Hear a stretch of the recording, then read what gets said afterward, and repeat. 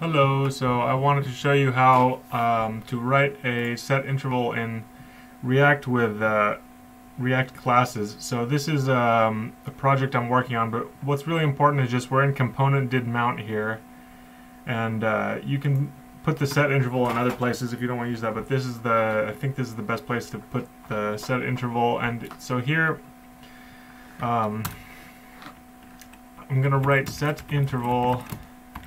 And then I'll show you the right way to do it first. So you're going to make an anonymous function,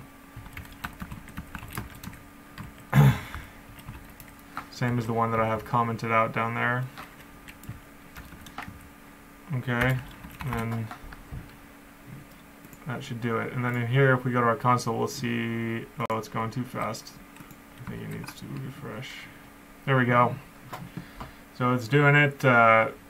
1 second at a time, and then so I'll show you the wrong way to do it, which is what I did the wrong way first, and then that is, if we take this away, I'll just delete it, and then if I try to do set interval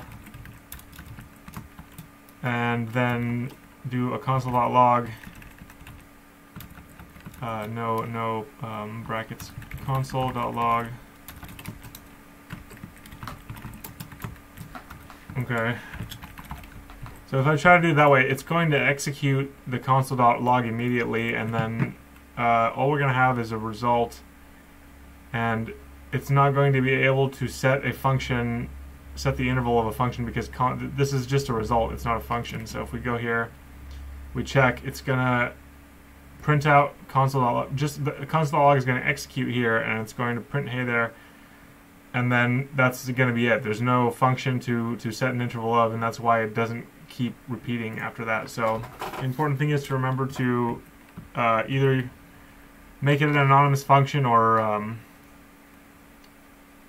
think you can also put it in a format where you declare the function with its argument in the set interval. So there you go.